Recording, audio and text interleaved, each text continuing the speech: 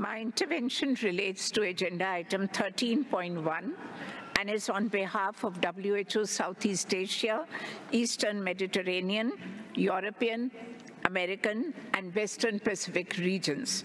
We welcome the draft resolution on preparations for the high-level meeting on UHC at the UN General Assembly.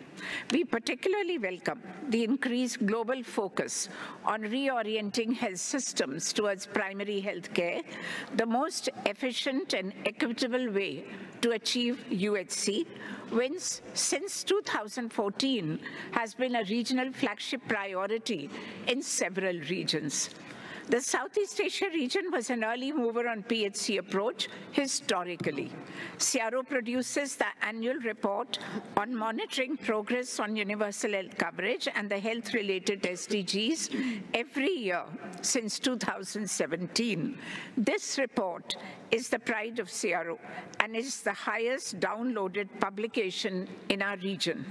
In 2021, amid the COVID-19 response, in our region, the member states launched a new regional strategy for PHC.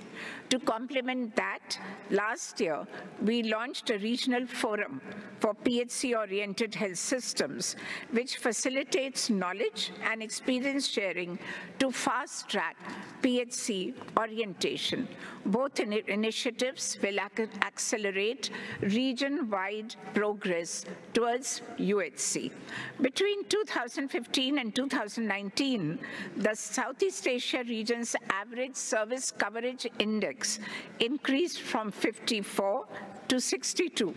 Between 2014 and 2020, out-of-pocket spending as a share of current health spending in the region decreased from 42.8 to 37.9%. Since 2014, the density of doctors, nurses, and midwives in the region has improved by over 30%. Of the 270 million additional people projected to be covered by UHC over the course of GPW 13, 110 million, that is more than 40%, are from the Southeast Asia region. In the Eastern Mediterranean region, the member states adopted in 2022 an ambitious agenda to rebuild health systems of the region based on the PHC approach.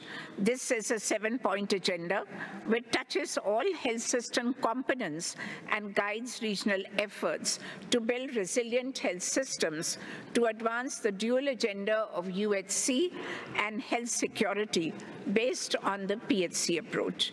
The European region is organizing an international conference on PHC policy and practice, implementing for better results, in October this year in Astana. The conference is being held to commemorate the 5th anniversary of the Astana Declaration and the 15th anniversary of the Alma Ata Declaration on primary health care. The Western Pacific region faces the challenge of a rapidly increasing burden of non-communicable diseases, rapidly aging population, and healthcare systems that are threatened by climate change and natural disasters. Recognizing these challenges, the Western Pacific region endorsed the regional framework on the future of primary health care in the Western Pacific in 2022.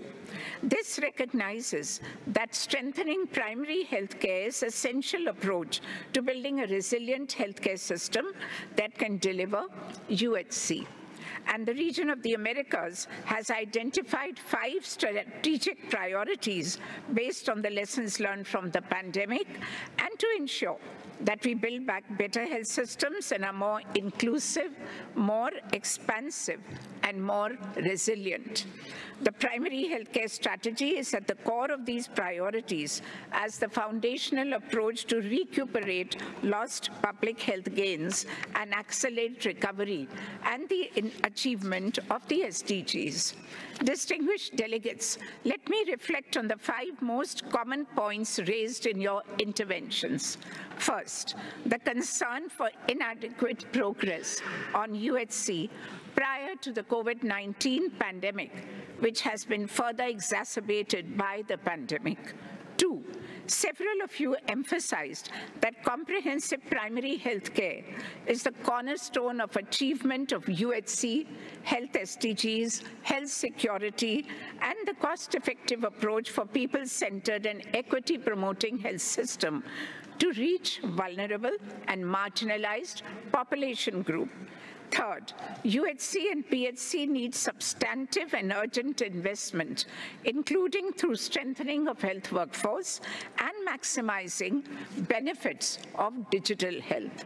Fourth, UHC needs multi-sectoral collaboration through whole of government and the whole of society approaches. Engagement of community, private sector, and youth are crucial for sustainability of UHC. And fifth, you asked for proactive engagement of countries and other actors in UNGA high-level meeting in UHC, which is an opportunity to bring our UHC progress back on track. I have 3 responses to this. First, all regions are fully committed to achieving UHC. Second, we have identified a clear strategic path forward, reorienting health systems towards quality, accessible, affordable, and comprehensive primary health care.